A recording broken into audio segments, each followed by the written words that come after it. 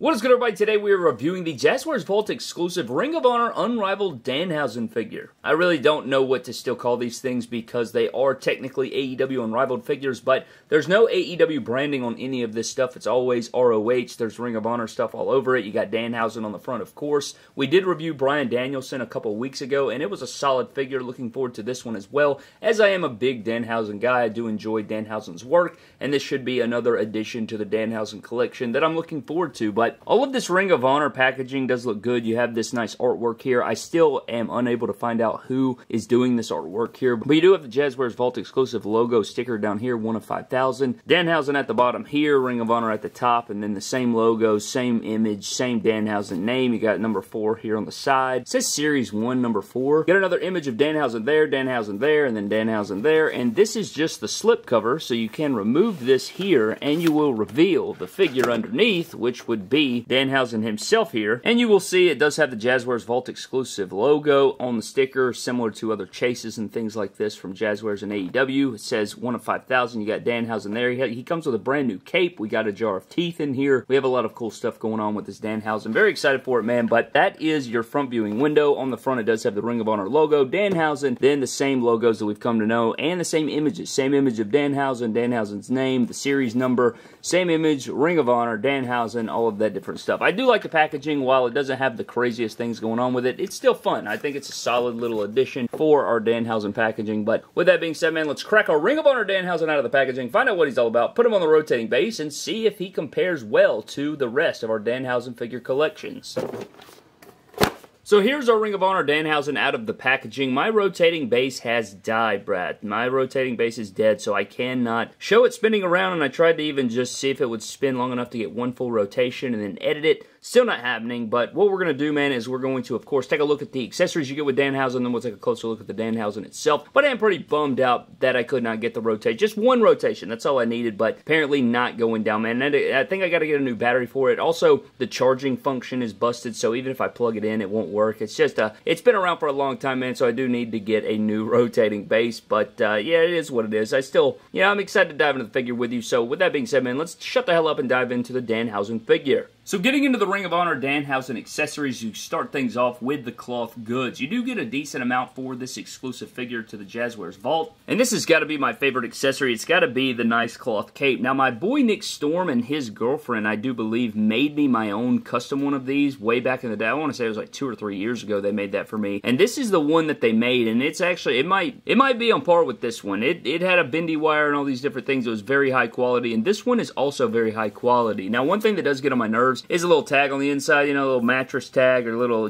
pillow tag or whatever. I'm definitely going to cut that off. It's definitely obnoxious, gets on my nerves. I understand why it's there. I'm just going to remove it, but the nice velvety inside right here looks very high quality. It does have Velcro on the neck to go around the figure there, which is also a good sign, but all this has a bendy wire in it, so you can pose it different ways, which is always huge, for, you can have the cape all strung out like this. He can, close it up, whatever you want to do. Nosferatu style, Batman style, whatever, but this looks very cool. The graphics look good. All of this is clean and very nice flat material. Very nice, very high quality. They did a good job on this, and having that bendy wire in there is essential. I wish that we could get that from every company out there. I think that really adds to it, but yeah, very high quality cape accessory. I think this really makes it worth the price point alone. I think it's what, a $30 figure or something. I think this overall just makes it worth it. And then the other accessory that you get is the jar of teeth here, which look very good. I will say I see a bunch of space in there. I would have liked to seen them not have so much space, and I don't know if this is accurate to the actual, jar of teeth that he, carried around or whatever, but the sculpts look good. It's just a nice little accessory to have. The top looks nice. It doesn't come off or anything. It's not a workable jar, but it's still nice. Very clean looking, aesthetic and everything. Got the red lines in there. Very cool. Very cool looking accessory, and I'm glad to have this. This is another really cool accessory to have if you're a Danhausen fan or want to add to your displays. Very good, hard accessory right there. Why did I say hard? I mean, I guess it is hard. It's just weird. Why? And then you do get 3 interchangeable head sculpts. Now, the exposure may be messed up just a little bit here because he does have the bright white face paint, but you do get the pretty much identical head sculpts that we saw on his Unrivaled figure or his ringside exclusive. You have sort of the cursed head sculpt, you have sort of a menacing head sculpt, and then you have just sort of a resting, sort of grimacing head sculpt here. But I like all 3 of them. I like all 3 of their face paint. All of it looks good and clean, and I like all 3 of them. I don't have any issues with any of them, I don't think. I would have liked to seen a brand new head sculpt of some sort, but I like all three of them. It's not like they're bad head sculpts, so reusing them here doesn't bother me, but the next Danhausen that we get, I hope that it is changed up a little bit if we do get one. I know we have the 2-pack, we have the Chase, we have the regular Unrivaled 13, we have the ringside exclusive, we have the Ring of Honor, so we do have quite a few Danhausens, but this one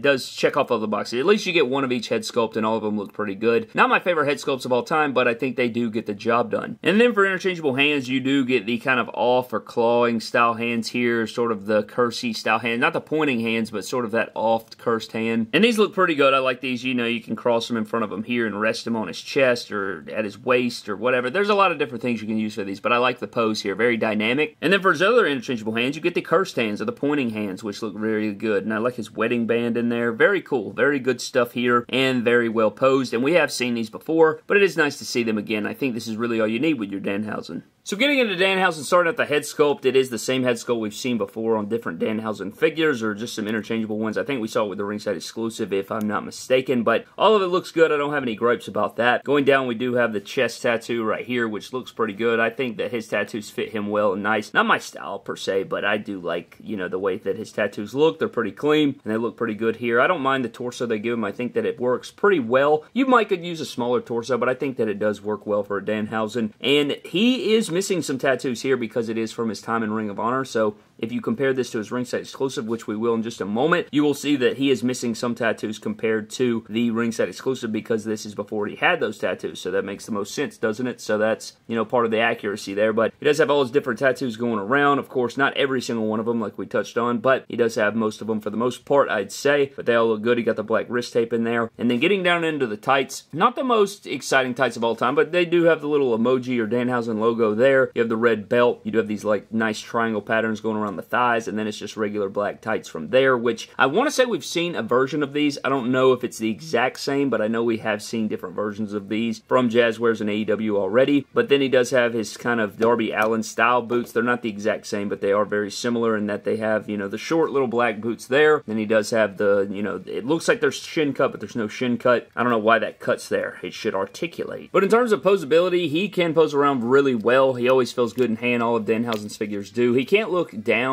and up that much because the hair, the neck gets in the way, so that's kind of annoying, but he's got all the different stuff you want, man. Bicep cut, double jointed arm. Like, he feels very tight in hand compared to other AEW figures. He can split. Kick forward is pretty solid. It does get a bit tight in there, but you can make it happen. Just to beware, it will rub right there a little bit, but double jointed knee is there. Thigh cut is there. No shin cut, even though it does look like there is a shin cut. He does have boot cut. Ankles move down and up, and he does have nice, beautiful ankle pivot, of course, and then, you know, the rest of it feels just very solid, man. He feels very solid in hand, which is always a nice bonus, but let's get into some Danhausen figure comparisons so you can see kind of the differences between our AEW and Ring of Honor, Jazwares, AEW, Danhausen, what the hell am I saying, collection. So for your Danhausen figure comparisons, here is our different ones. We have the Unrivaled 13, we have the Ring of Honor Jazwares Vault exclusive, and we have the ringside exclusive on the right, and you will see the difference in the tattoos. This one does have a few more on the arms and such, so it's not the biggest differences, but they are there. And yeah, he just has a little bit more tattoos. And then the gear is different. I do prefer the ringside exclusives gear over to this one, but again, it's not the same. It's not the same era, man. So what do you want? And I'm also noticing it looks like this head sculpt over here is a little bit smaller than the others, but it could just be because he is wearing like his entrance gear or whatever. And you will notice that his torso or his crotch piece does have a little bit different logos on it compared to this one over here. And again, he is wearing this entrance garb, so it is different tights, but they're very similar. And I don't have the Chase, the Unrivaled 13 Chase, and I don't have the Amazon Hookhausen 2-pack Danhausen because I only have that mint on card. I do have the hook loose because I bought it for a good price online one time, but I do not have the Danhausen just yet. That is one that I want to track down. I definitely want to get all the Danhausens,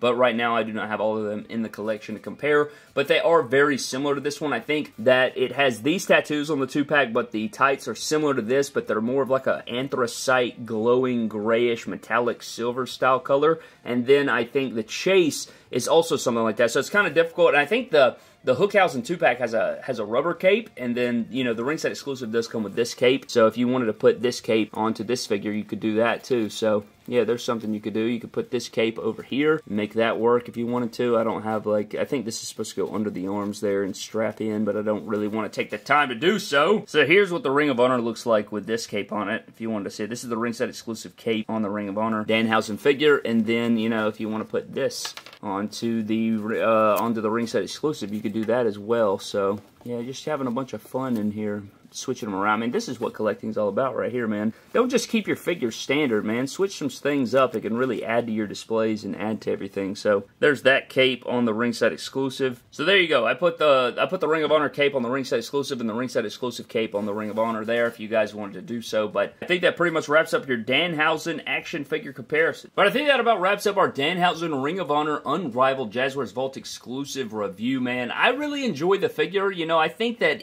honestly, just the accessories alone are worth the pickup, even if, you know, you don't really care for the attire or whatever, man. I think that the jar of teeth really adds to your display. I think the cape is really awesome with the bendy wire and stuff. You can pose them around a bunch of different ways because of the bendy wire, which is always nice. And you could mix and match with your other Danhausens. I know the attire is not the most over the top or whatever. It is just it's kind of a run-of-the-mill attire. It's not anything special going on with it, but it is still a moment in time and a cool representation of Danhausen. If you're a big fan of Danhausen or whatever, man, maybe this is the figure that you want to grab. But he's a fun ton to shoot around. Again, he's very sturdy. His AEW figures were off the charts, so this one really fits right in there with it. It can pose around well, has good lightness, poses around nice, feels good in hand, so all those things are very nice with this figure as well. Again, really do wish he did have shin cut, but not the biggest deal ever. I think I've grown used to it by now with the Danhausen, and the rest of the figure does feel really good in hand, so that's kind of a thing. You know, if it felt like crap in hand and it didn't have shin cut, that would be another thing, but I have had fun posing this guy around in the arena,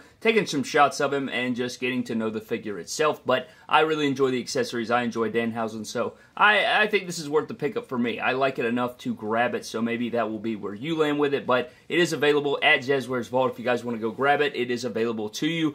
And if you want to go grab that, definitely go do so. Link in the description below. Huge shout out to the Jazwares Vault for making this review possible. But that is pretty much going to wrap up my review of the Danhausen figure, man. If you guys want it, go grab it. It is available, again, over at Jazwares Vault, so definitely go do so, man. But I'm getting the hell out of here. Hope you guys did enjoy. I'd love to know your thoughts on this figure down in the comment section below. Give me a follow on Instagram, Twitter, and TikTok at MyDamnToys. I greatly appreciate it, but I'm getting the hell out, man. Thank you for watching. Subscribe to the channel. Huge shout out to our Patreon members of the MDT YouTube channel. Appreciate all those fellas over there. Thank you guys so very much for your continued support on the channel. You guys are absolutely incredible, and I'm always gracious to you for your continued support, man. But I'm getting out. Thank you for watching. I love you guys. Peace out. See you next time. Have a blessed one, and I'll catch you later.